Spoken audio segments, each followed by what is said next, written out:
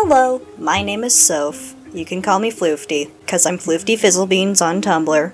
I'm going to be teaching you how to sew your very own Grumpus plush. If the brand new Fangamer Filbo plush is out of your price range, or maybe you just want someone that Fangamer is probably not going to sell for a little bit, you can do something as cool and awesome as Floofty here, or something simple. I personally have been building up to making my very own Floofty with cute paw pads, hair, tail, they even have goggles.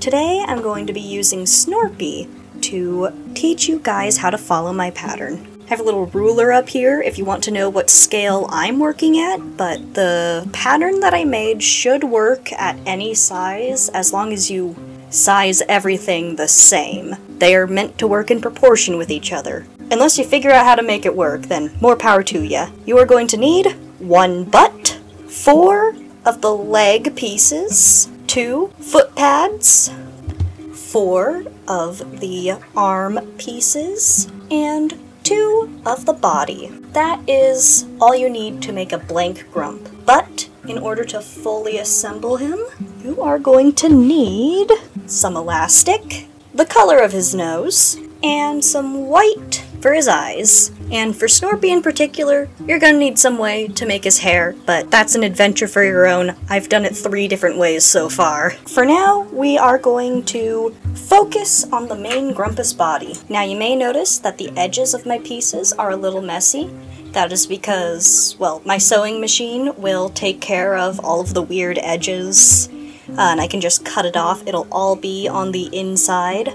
But if you are hand sewing, it will make a little bit more of a difference on the end product. Now steps 1, 2, and 3 are all interchangeable, simply because they have nothing to do with each other at first. But I'm going to order them anyway. Your first step is going to be to sew the 2 body pieces together. You sew along the top edge, leaving the flat bottom open. You still need to attach the butt. Step 2 is going to be sewing along the edge of the paws. What you want to do is sew all the way around, sewing 2 of the paw pieces together, and leave about 1 inch, or however big you think you can fit all of your fabric through, on one side. I used to leave the open bit over here. That's why Filbo has some really weird shoulders. But I found that leaving it on the wrist or side of the arm makes for a cleaner finish. Step 3 is going to be sewing the legs.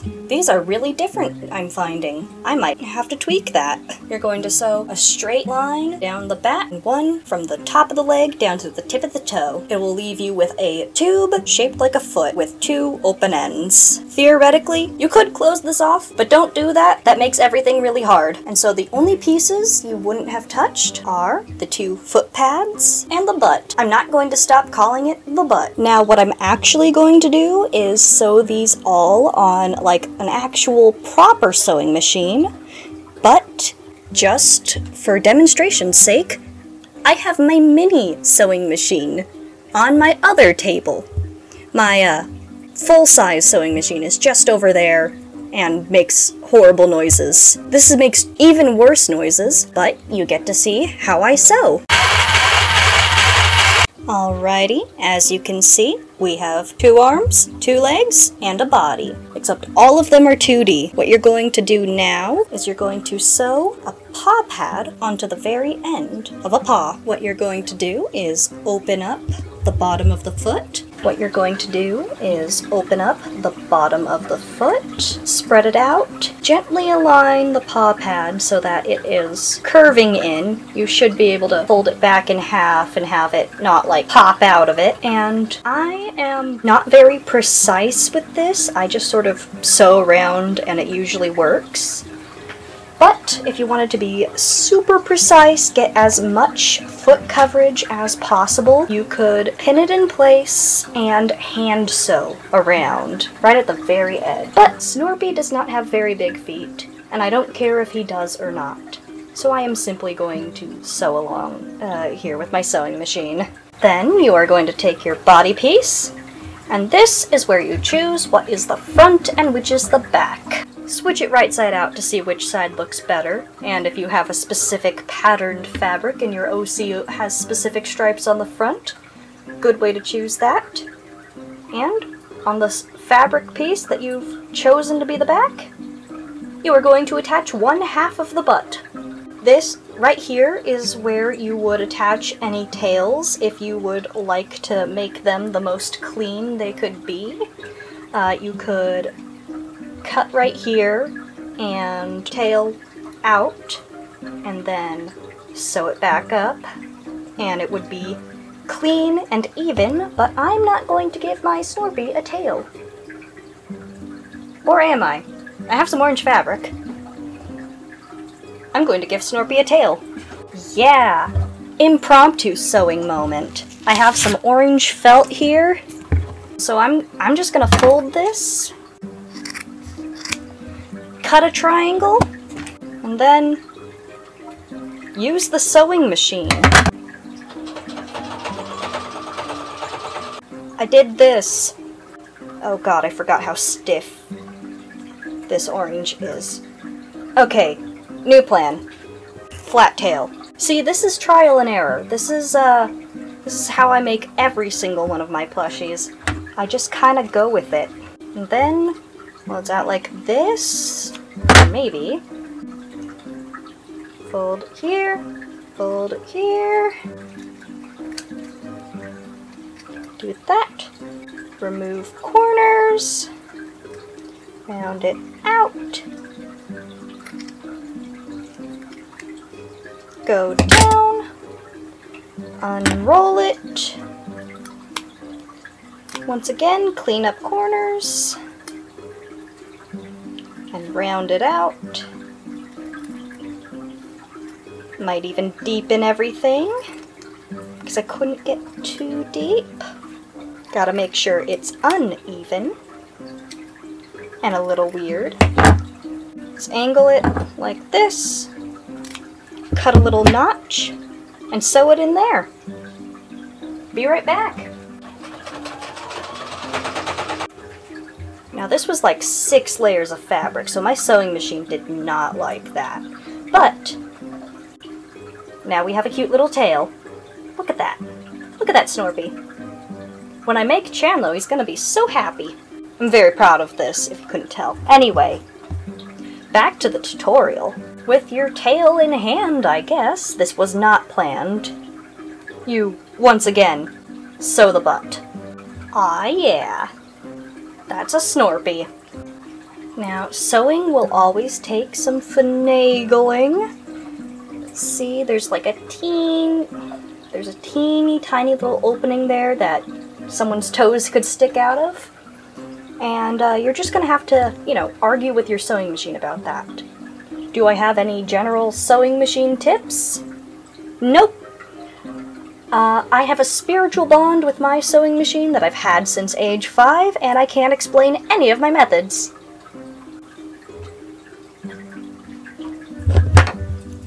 Alright, all the pieces are coming together.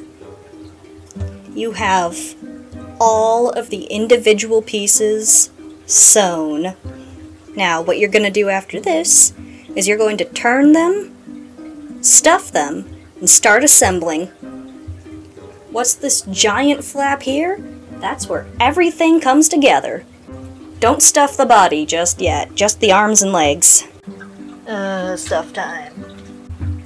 I am using polyester stuffing, just the normal fluffy stuff, but you may see some scrap fabric in it because I am taking it from a giant squid that I made a decade ago. His name is Snart. You can stuff the different pieces as much as you want. Just like Build-A-Bear, you have different choices for desired cuddliness, but you're only really gonna feel that in the body, so don't worry about it too much. Just try and get the limbs all evenly stuffed. You don't want one floppy leg and one stiff leg, do ya? Unless you do, then by all means, go for it. If your plushies keep turning out lumpy, don't forget to fluff your fluff. Fluff your fluff and stuffs by pulling it apart and putting it back together again. That removes lumps. Now you got these little chicken legs, and you got these little Snorpy legs. Good tip, don't stuff your legs all the way up to the tippy top. You want a bit where you can pinch, right at the very end. Oh yeah, and hands so the arm's closed. I'm just doing a ladder stitch to get these guys closed. Definitely look up a different tutorial other than mine on doing this particular stitch. It is just... I'll put the diagram on screen. But it allows you to close things super duper cleanly. You'll actually see that on the Don't No Talk Me Angry post that I posted of the Young Horses Fangamer Filbo, perfectly shows off the end ladder stitch on the back of his design.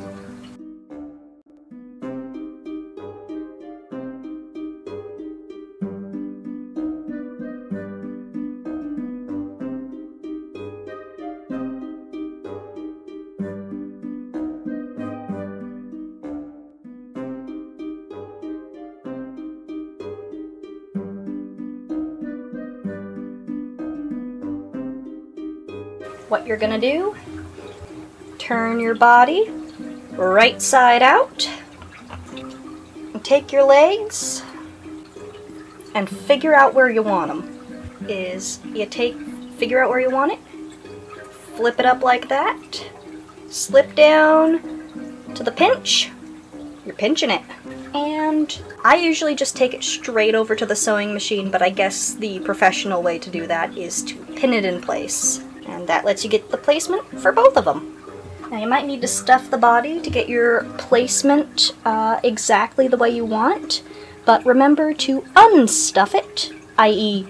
take the stuffing out, before you go over to the sewing machine, just because it makes it so much easier. You're just gonna sew just along the legs as close to the bottom of the body as you can, just to hold it all in place. Now you got a guy with legs. You can make him dance at this point.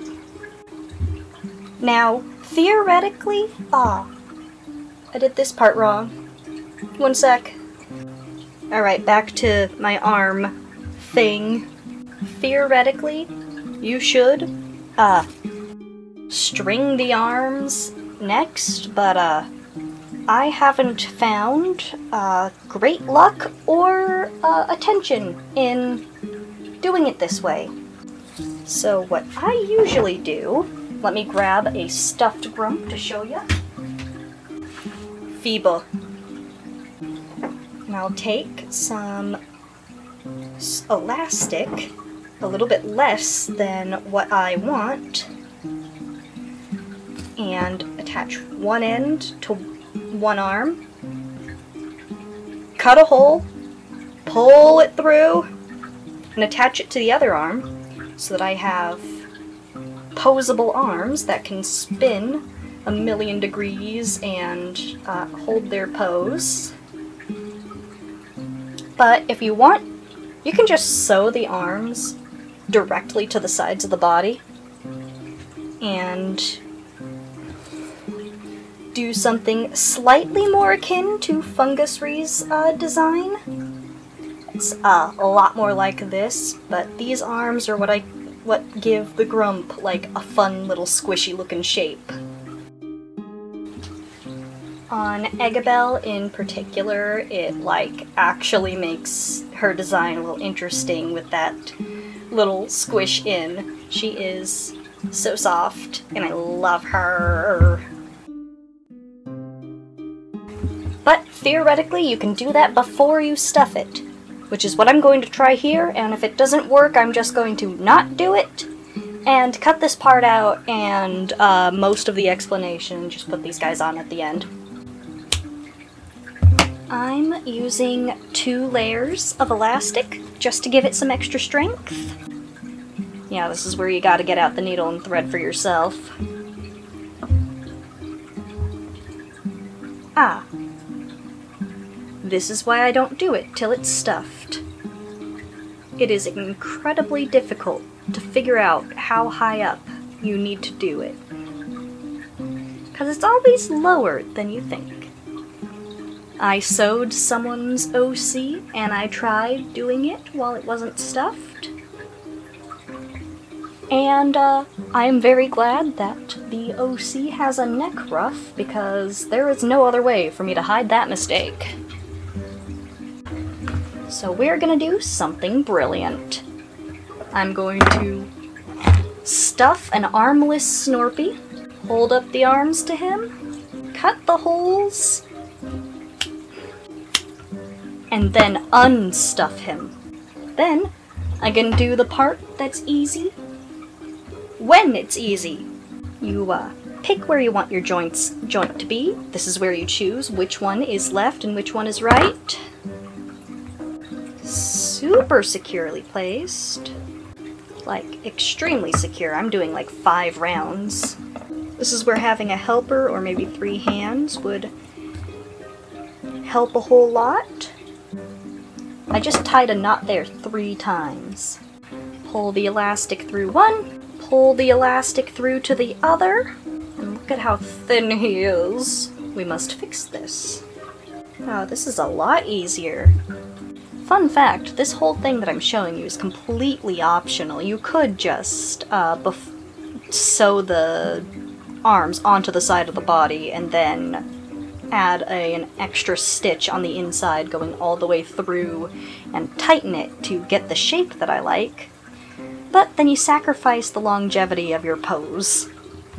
Because the more you twist the string, the more strain you put on it, and just like attaching it like this gives you a poseable doll. And that is so cool, isn't it? We're going to stuff him to see how he looks. Hey, isn't it that guy from Garden of Bonbon? Yeah, I'm so conscious of Wambus looking like that thing from Garden of Bonbon. Oh, this is significantly harder to stuff with the elastic in the way. But it looks good in the end. Alright, I'm going to make it harder to stuff still, but make it easier on my hands when sewing is the important part. Yeah, we are turning it inside out again. One more time, you're green with it! It is kind of difficult to get all of the everything inside, but it'll be worth it, I promise. You're gonna sew all the way around until you get, like... It's significantly harder to sew it closed with the arms in there, too!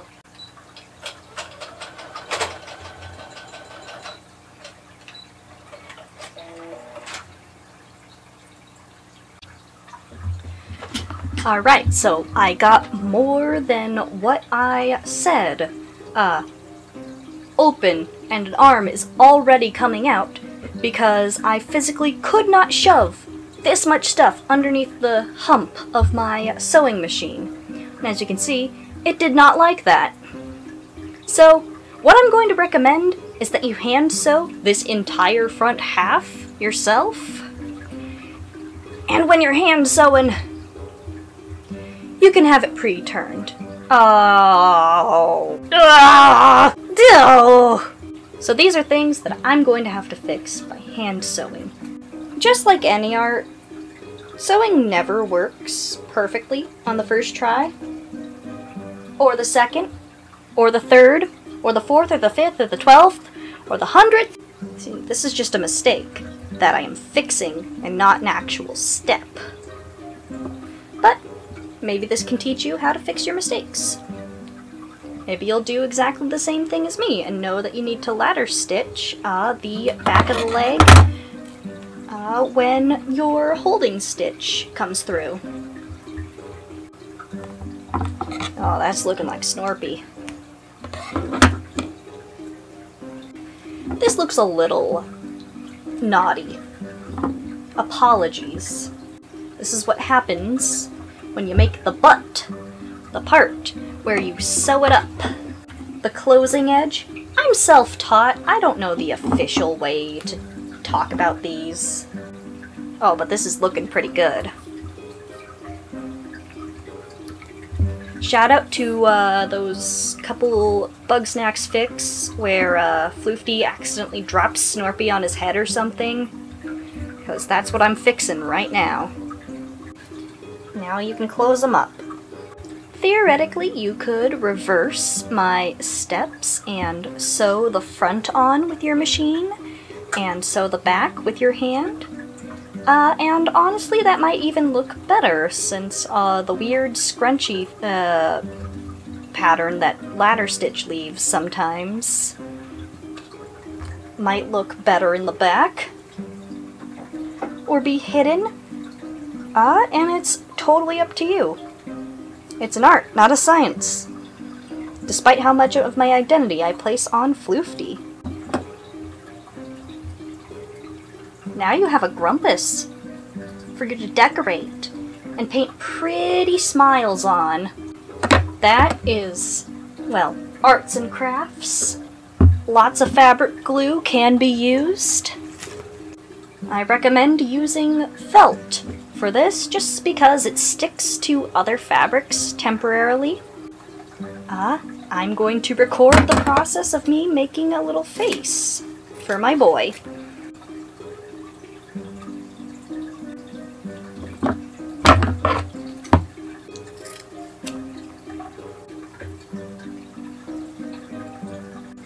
Let's get a nose on this bad boy. Noses are where things can get a little fun and funky.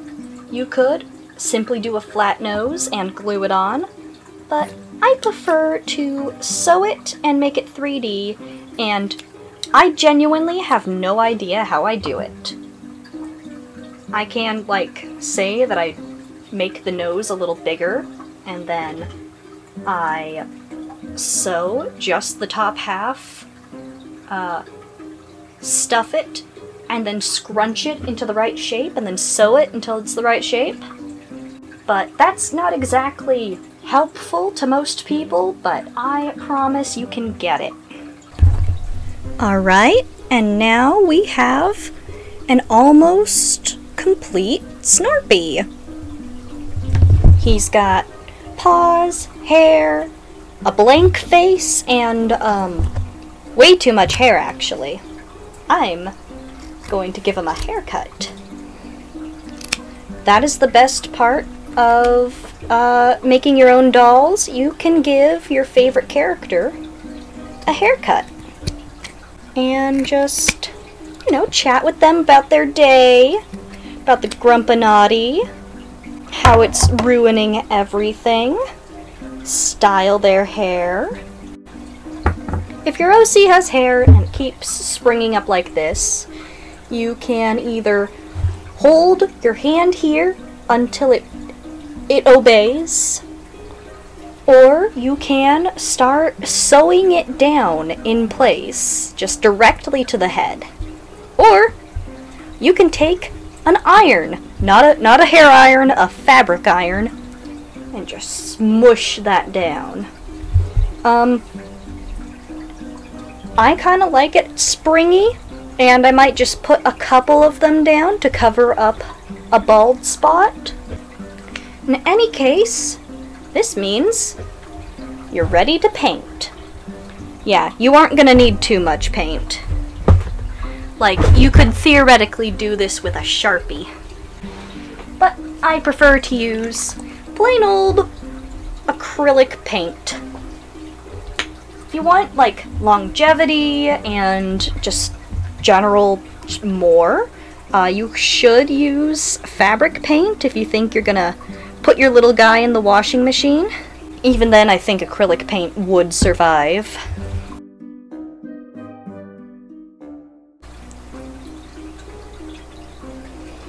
Line a little smile. Alright, he's got his smile! I do a first stroke vaguely where I want, just to get the placement right. Snorpy is anxious enough that staying at this size wouldn't be too out of character. But I'm not.